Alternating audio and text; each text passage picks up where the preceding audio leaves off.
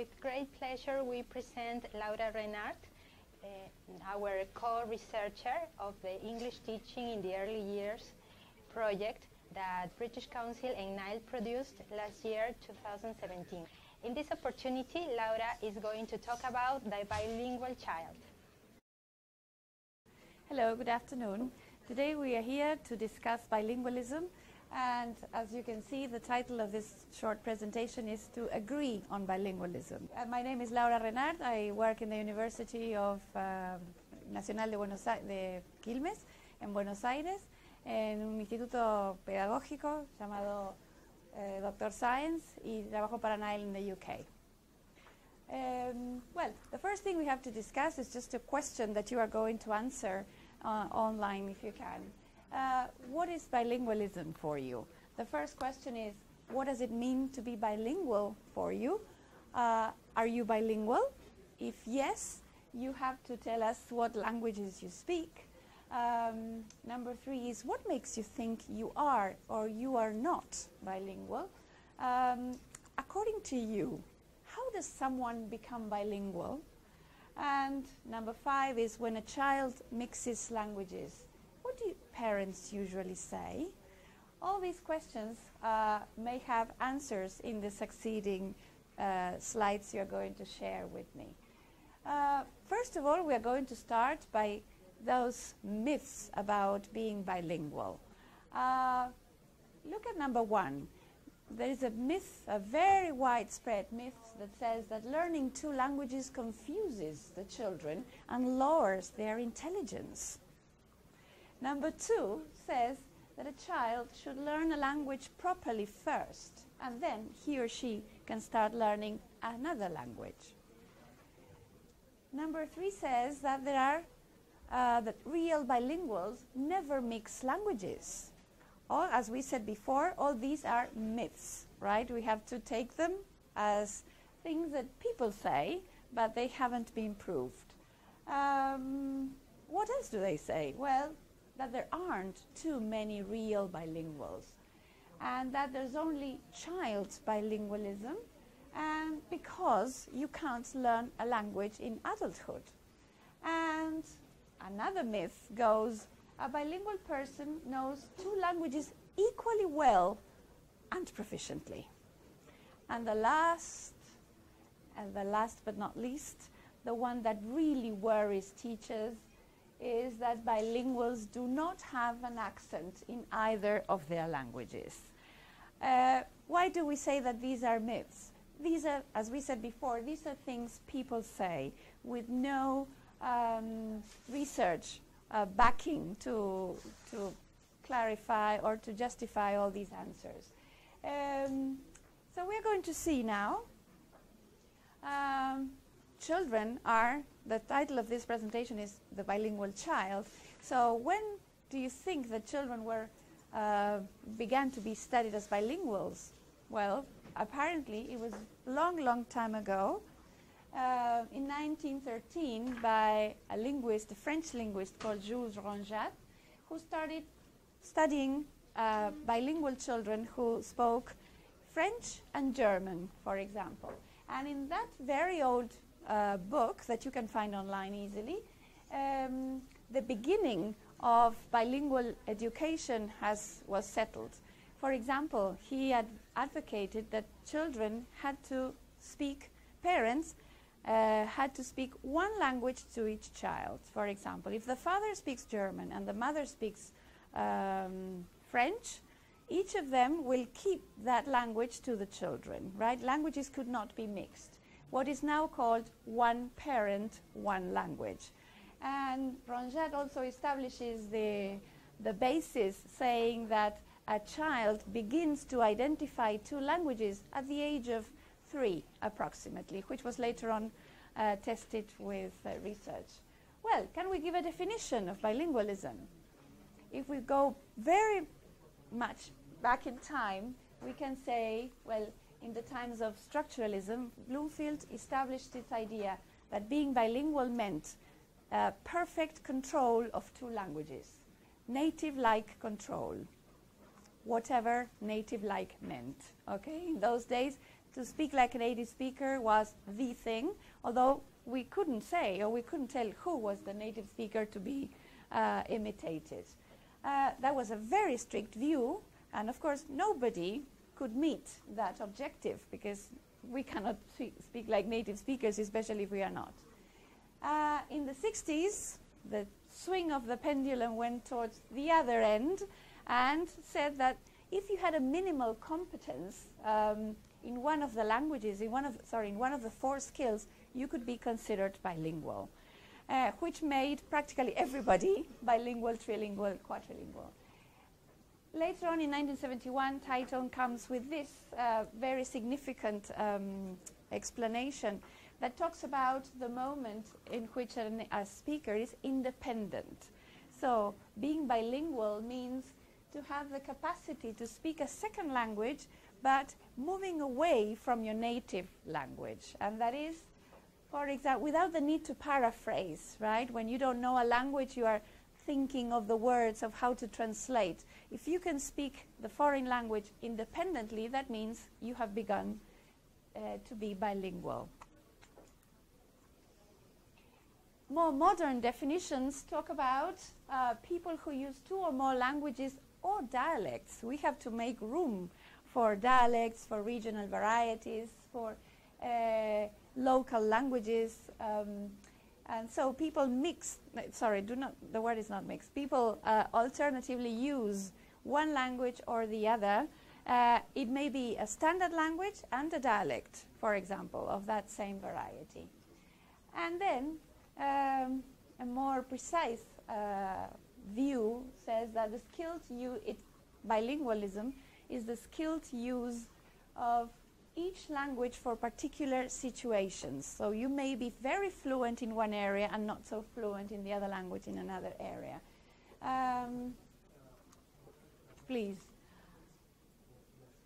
How do you become bilingual? Well, it's a very difficult thing to define, but because it is a multidimensional phenomenon, okay? So for example, if we follow Baker, Valdez and Figueroa in 1994, we have established the parameters for this. According to age, you can be simultaneous, sequential, or late bilingual.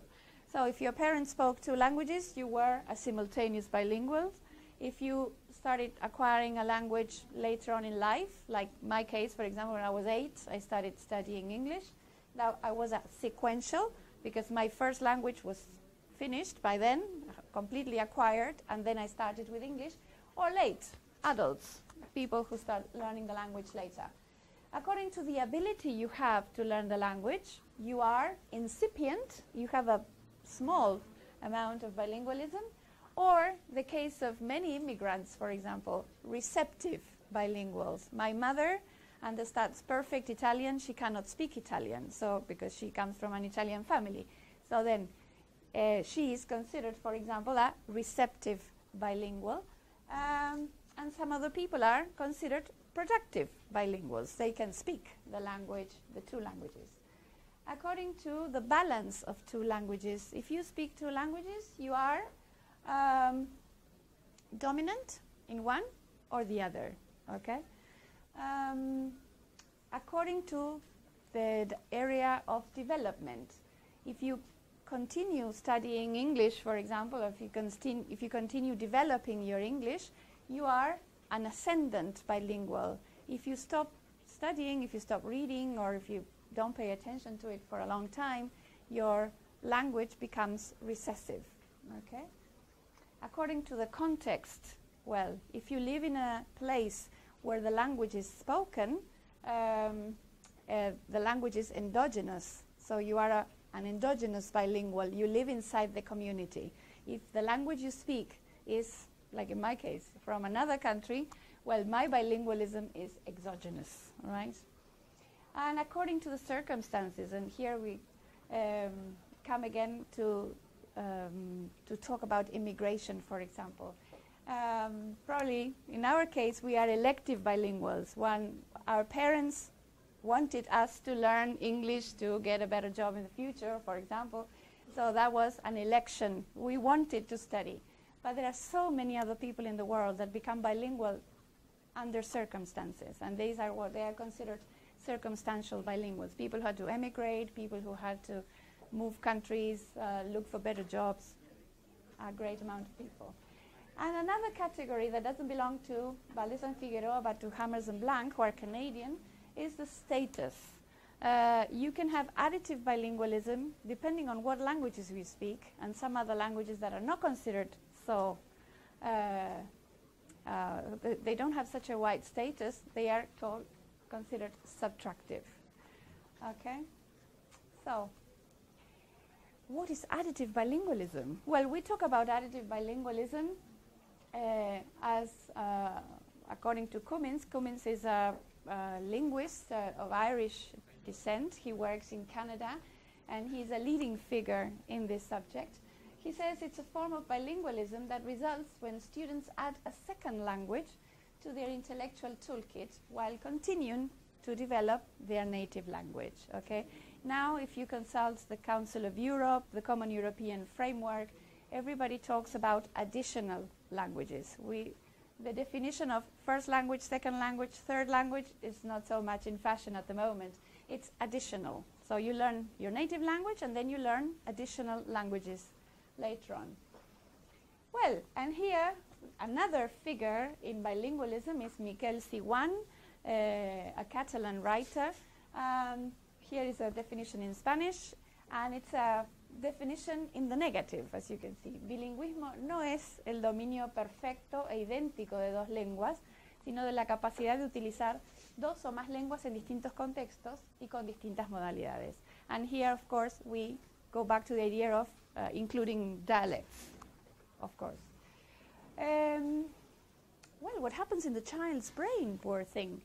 Because one of the myths that we discussed at the beginning was that the children would be confused, that their intelligence would be lowered, that all sorts of terrible things would be happening. In the beginning, it was thought that you had English in one side of the brain and Spanish, for example, in another side of the brain, right? It was believed that languages took two separate rooms, that there was a separate underlying proficiency. Can we see the next one, please? But in fact, and again we have to read Cummins, he talks about the iceberg theory or the central operating system. All the languages we have, or the ability of language, is one, okay? It is together, and what we can see, what comes up, is either one language or the other, but that in the brain, everything is together. So, kids in school, what happens in school? Yeah. What is the essential in the no, that's something wrong there, but anyway.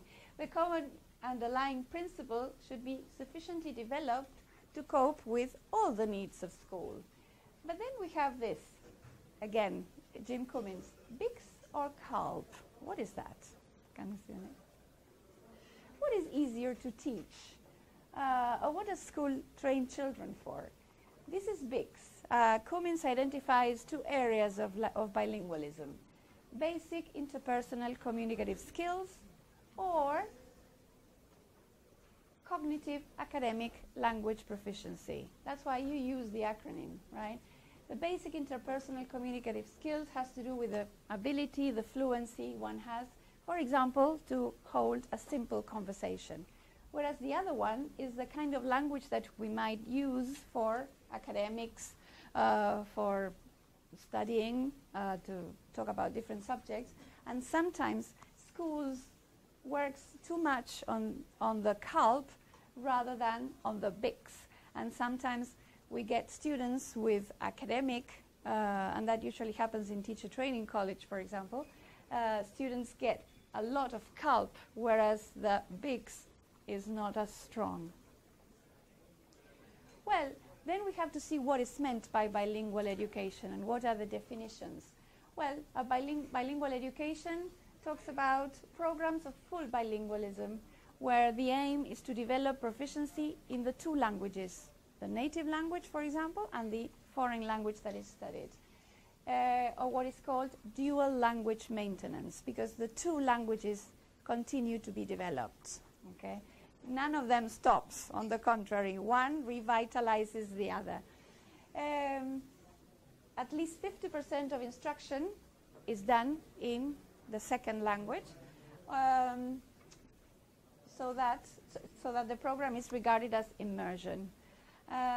We talk about bilingual, biliterate programs, which implies the training of all language skills in the two languages. And there you have the reference. It's again Fred Genesee, another Canadian author, highly regarded in this area as well. Well, the child may use each language for specific purposes with certain people and for certain topics, right? It's very unusual that a bilingual uses all the areas of domain in the two languages.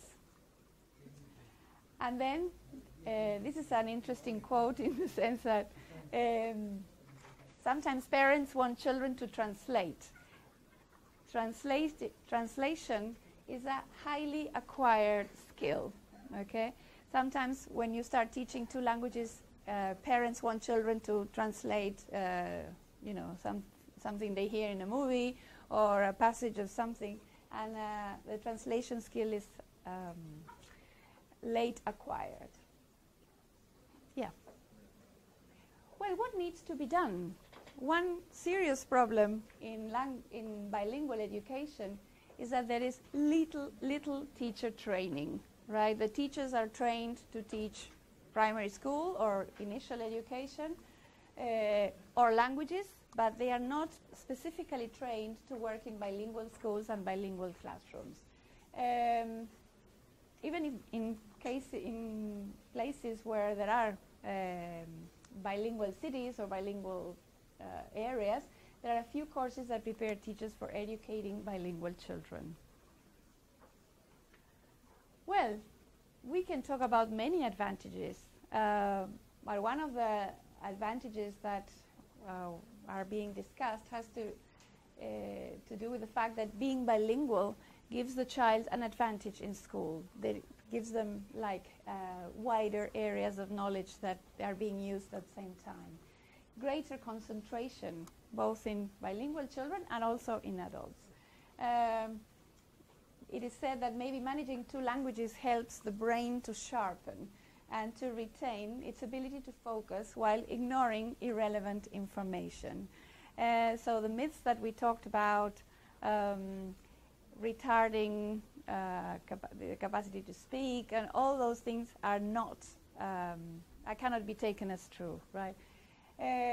If you're interested in the subject, there are conferences of bilingualism carried out every 2 years by the ISB, International Symposium on Bilingualism. Now we are going to have symposium number 12 next year in the University of Alberta, Canada.